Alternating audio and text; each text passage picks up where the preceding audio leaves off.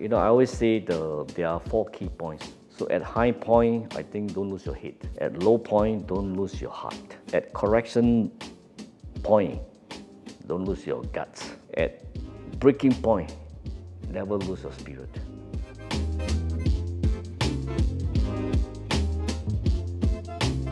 My name is Kwon Ping. I'm defined primarily as a grandfather first, and then in my other capacities, being chairman of Banyan Hotels and Resorts. My name is Jamie Lim, and I'm the second generation of the business Scanteak. Scanteak is a brand started by my father. Scanteak itself, we focus on Scandinavian design teak furniture. My name is Osim. I'm a founder of Osim. That's back in 1979 when I was 20 years old. By next year, 2024, April, it will be 45 years. Success cannot be just about money. All right, I think achieving monetary achievement is important because that's what that drives you realistically. But I think building a legacy is equally important. I define success on what you have achieved when you are in that big wooden case. Are you that mother you wanted to be? Are your children there? Are you that wife or friend that you said you wanted to be and they are there? Have you really made an impact with the business and the brand? I feel that that is the final report card. You shouldn't be asking me. You should ask my colleagues. Okay, a relatively impartial one. Negative sides, impatient. The positive side is never bear a grudge, and I'm never personal. It's about the job, it's about the mission. I think I can make them feel that we are all part of a larger journey where we are together. If you give orders to people, they'll follow you, that's fine. You can get things done. But if you inspire people to believe in what you're doing, so that even if you're no longer there, they'll do it of their own accord, that I think is true leadership, and that's what I aspire for, though I don't always achieve it. I see myself as a collaborative leader, but I will still make the tough decisions and I will still be responsible for the tough decisions. But I'm a firm believer that there is no perfect person, but we can have a perfect team. I mean, to me, it's always been, what do you really want to build? How much do you believe in it? And are you prepared to run that journey? Entrepreneurship is about 2 things to me. Right? It's about resourcefulness and resilience. But resourcefulness with or without resources. Resilient by getting up from every fall or each fall that comes along. So that must be very much a mindset thing that you have to prepare yourself. Because you will face situation, all right? It's not going to be easy.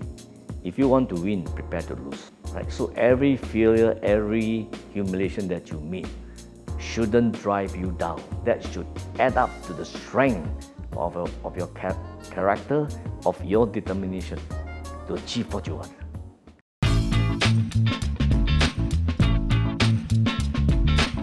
Family business can be both the most fulfilling and exciting venture, and it can be simultaneously the most bitter and divisive venture family can be. And the main reason is because emotions and business are combined. So I've always said the main thing in a family business is to build the love and the trust, and to externalize the tensions, sometimes even through outside counselors. So as a second gen, I bring trouble to the company, challenging status quo, stirring the pot that, sometimes I think parents have a success formula, and a second gen comes in, seen the world, and begin to go, hey, I think this is a great idea. Hey, I would like to do this and do that. So while we bring trouble and while we stir the pot, I believe that iron sharpens iron, and together we just bring stronger synergy into bettering the business.